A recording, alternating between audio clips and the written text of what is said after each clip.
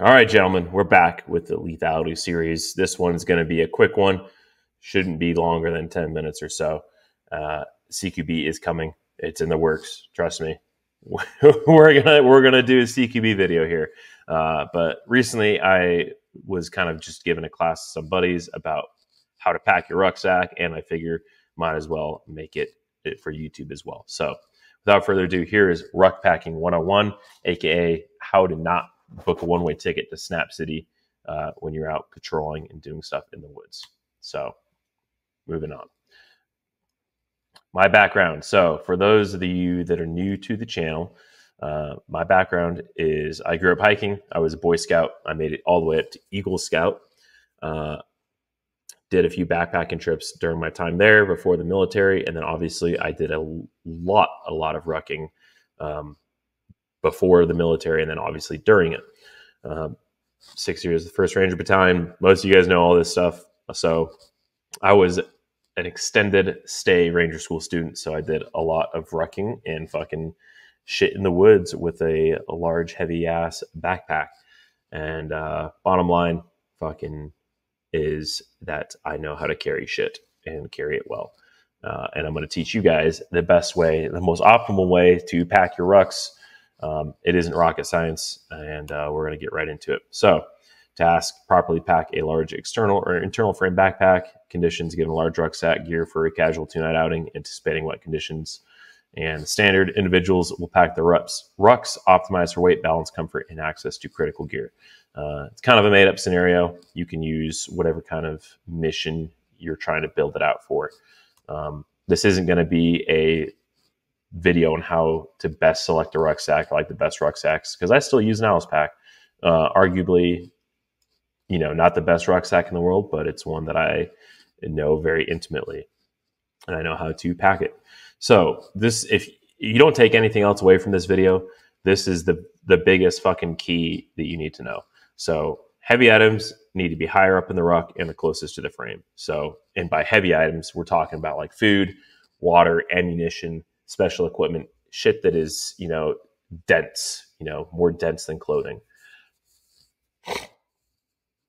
And then lighter items you want to be lower inside the rucksack and more on the outside and away from the frame. So your sleep system, wet weather gear, clothes, poncho, etc. are all going to be kind of back and away from the frame of the rucksack. And you can see here, I've got my Alice pack packed out. Got a 1 liter canteen, 2 liter canteen, e-tool, and on the other side is a 100 or 200 ounce saw pouch. It's just kind of a all-purpose utility pouch you'll see later. So, does anyone have 550 easily accessible? This is something that you would hear every fucking morning in the patrol base when we do leadership changeover, because you're doing new tie downs, you're doing tie downs for radio batteries, you're doing all this shit, and people would always ask, does anyone have any 550 easily accessible? Because they fucking used all theirs already or something. So when you're packing, you want to keep in mind items that you'll need during the movement or patrol, such as wet weather gear, a poncho, you know, change of socks, lighter 550, special equipment, sunscreen, baby wipes, whatever. And you want to pack these items on external, in external pouches, or, you know, near the top of your rucksack. So you don't have to dig all the way into your pack to fucking find these items. You can just set your rucksack down, or if you're in a patrol base or ORP, you can just pop into one of these outside pouches without turning your rucksack into a... And this is also going to apply to any kind of special equipment that you're carrying, such as like a Skedco, a litter, rope kit, 240 fucking bipod or tripod rather. Yeah, you want this shit to be basically underneath your top flap, or like I said, in the side pockets or side pouches. So waterproofing takes a second to load in there. Move myself down here. So you always want to waterproof everything in your rucksack, even if you don't anticipate rain. You never know. You can't really predict rain in the field, and chances are it's going to rain on you, or you're going to have to do a water crossing, and you don't want your sleeping bag and the rest of your shit getting fucking soaked. So always waterproof everything. It also helps for organization. If you're using like the 1 gallon Ziploc bags, you can put your smaller items in there, and you can have different bags for different things, which we'll talk about a little bit later. So here are your options. You've got contractor bags, which I'll talk about here more in a second. You've got your standard USGI wet weather bags. You've got these big fucking Ziploc bags. These things are massive, and they're actually fucking clutch for organizing and waterproofing your rucksack. And then you've got your traditional hiking style dry bags or canoeing dry bags, right? I'm not really a fan of these myself personally because one, they're a little bit pricey. Two, they just kind of get bulky and they're a little bit more difficult to use. Again, my opinion, I like what I like.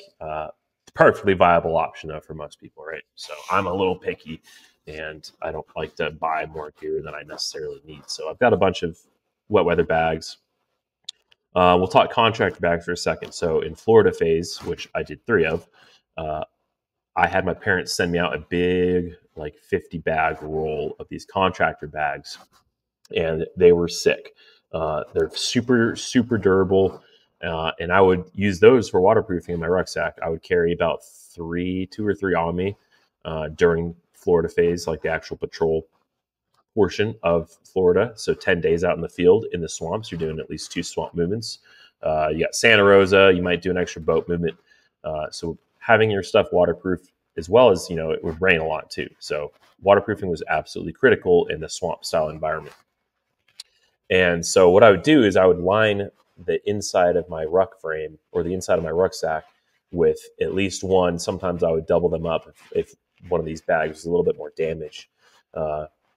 And before, like the swamp movements specifically, where you would do a river crossing and your entire rucksack was going to get soaked, I would put everything just about into these contractor bags, and then I would tie them off and gooseneck them at the top, which I'm going to show you kind of how to do later on here. So super underrated. They're super lightweight. They're super durable, especially if you layer them up.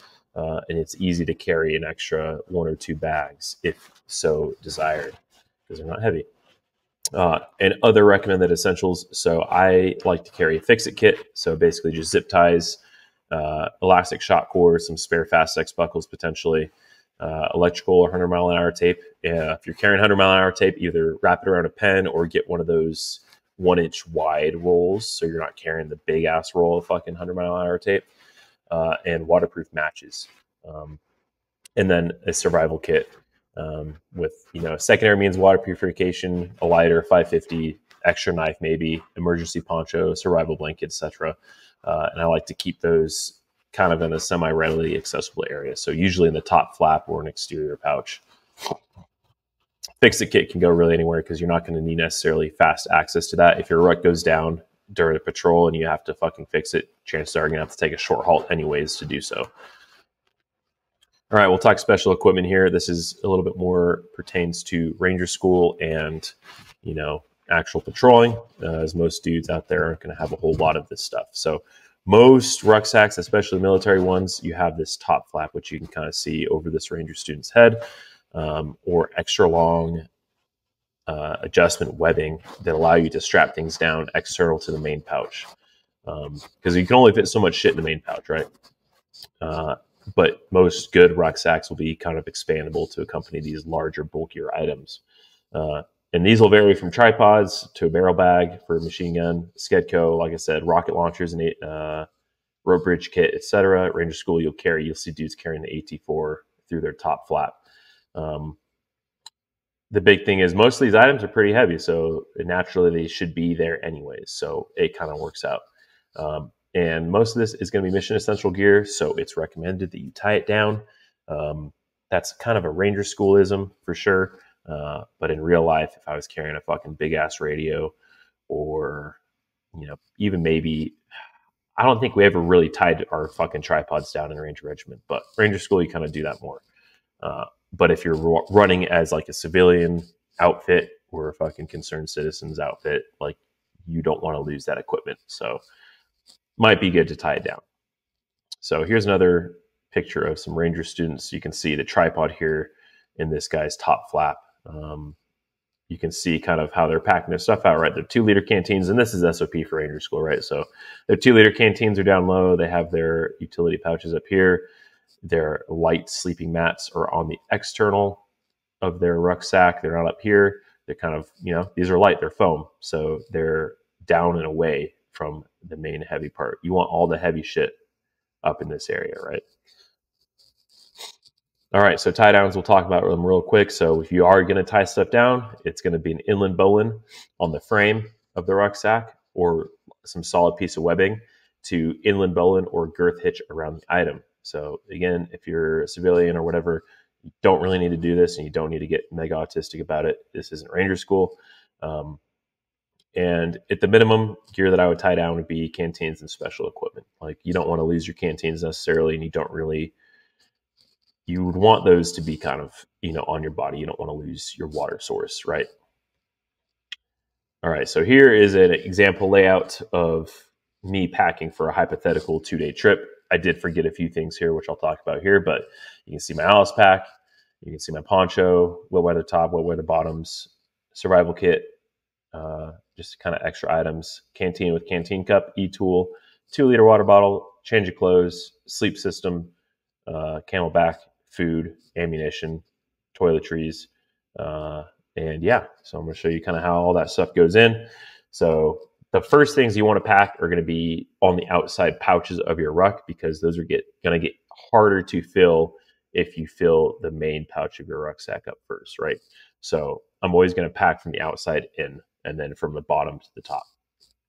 So we've got a kind of just a utilitarian type of bag. There's some body glide, there's some 550, spare pair of socks in here, poncho, wet weather top, and then you can see in here the wet weather bottoms. So those are all packed in these 4 pouches here, and then we're going to fill the top little tiny pouches with more 550 cord, bug spray, sunscreen, net gaiter, fleece cap, baby wipes, little poop shovel. Those fit nicely in there, and then we're going to do the rest of the outside pockets. So canteen cup, e-tool, 2-liter or 2-quart water canteen. Those are in there, as you can see. And then now this survival kit is going in the top flap of the rucksack, along with a trash bag and some elastic shock cord. Next, moving on to the sleep system. Sleep system should generally be in the bottom of your rucksack because you're only going to need that once a day, right? So you don't need quick access to your sleep system. You're not going to be going to bed quick if you're on patrol, right? So I've also got a hammock in here with hammock straps, fleece top bottom, and a microfiber towel just to, kind of clean up after the end of the day. Or if you're, you go swimming somewhere in a lake or a mountain stream. So those are in here, and this is how I like to tie off the top of these wet weather bags. I don't really like using the provided strings. So typically I'll twist the top of the bag around, create a gooseneck, and then I'm going to fold it over itself and then secure it with either retainer bands, which they kind of suck because they will dry rot and snap over time. So you can also use just a small piece of 550 cord because you're going to have a ton of it, right? So in this situation, I'm carrying ammunition, like extra ammo that's not going to be on my person. So there's 4 mags, and these are in the radio flap or the radio pouch of the Alice pack, right? Next, we're going to throw in the clothes bag, and I'm carrying 2 wet weather bags because I want to compartmentalize. I might need to change of clothes more than I need the fucking full sleep system, right? So we've got our socks, we've got a combat top, combat bottoms, and an extra dry weather bag. And that's in there. And then I'm packing the MREs on the close to the frame up top. And there's still a decent amount of room in this rucksack, right? Like we could probably fit another 3 or 4 MREs if we really, really wanted to. But I didn't want to break open another box of MREs just to make this video, right? So last but not least, a 100-ounce Camelback in the top. I like to carry my Camelbacks because you could run up ladder just easily, super easily inside the rucksack, but I get sketched out about Camelbacks. I like to have and give them a little bit more protection, especially if there's going to be anything that's going to be going on top of this. It's just better to have it in some kind of sleeve or standalone carrier. This is also good. I used this on my little backpacking trip up in Idaho last September. I carried pretty much this exact setup minus like the e-tool. And I ran a little hydration carrier, and it was good because we did some day hikes, and it was good to be able to carry a large amount of water easily. So the big thing is you want that hose to come out on the non-firing side of your rucksack, right? So I'm a lefty, so my left shoulder strap is left unencumbered by my Camelback, and then I've just got these little pieces of 550 on the adjustment straps here, so that I can like loop it through and kind of give it some retention, right? And the other big thing you want to do is once you have your bag packed and it's all cinched down and good, you want to tie off or tape off any excess webbing that's coming off the back of these straps. So this is just one of the little pouches on the front, or rather the back of the Alice pack. And I've got it adjusted to where I can fit all that I'll need to fit into that, give myself a little bit of extra space to adjust and cinch down. And then I take most of it off. You don't want to be running around the woods with a bunch of, just straps dangling off of your rucksack. It doesn't look cool, it doesn't look professional, and it potentially is going to be a snag hazard for you. So that is Ruck Packing 101. It's really easy. You don't need to make it harder than it is. Again, this isn't a fucking video about, oh, here's how to pack for X type of patrol, right? It's going to be, mission dependent, what you pack in your rucksack. Maybe you're just going for a couple-day casual backpacking trip with your buddies, right? Same principles will apply when it comes to packing your ruck there as it will for military operations. So hope this was useful. Hope this was insightful. Let me know down in the comments if you need clarification on anything, of course, and we will see you next week, potentially.